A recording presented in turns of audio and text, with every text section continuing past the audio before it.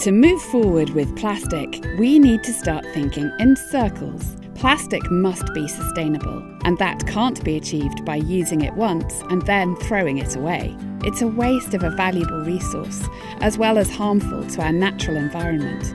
We have to start using plastic again and again. It must be part of a circular economy. We are committed to developing recyclable plastic, taking used plastic, recycling it, and giving it a second life.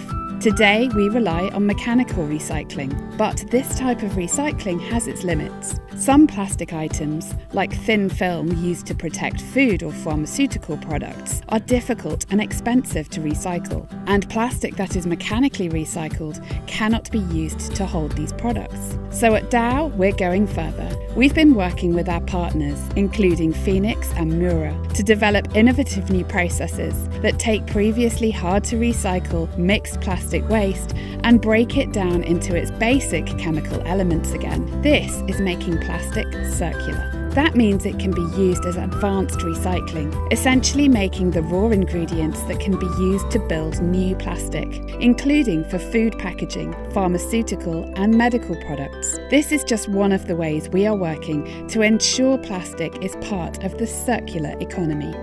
At Dow, we believe plastic is part of the solution.